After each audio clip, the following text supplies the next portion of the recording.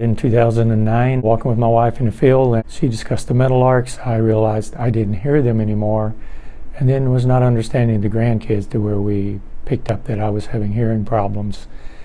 Coming to Dr. Nagel then, the difference it has made in my life, the quality of the life, hearing the kids, hearing the birds, understanding people and not always saying, "What'd you say?" Or the difference is almost difficult to even explain. Well, as far as anything I've ever purchased, the hearing aids is probably the most value for the money and the quality of my life it's added.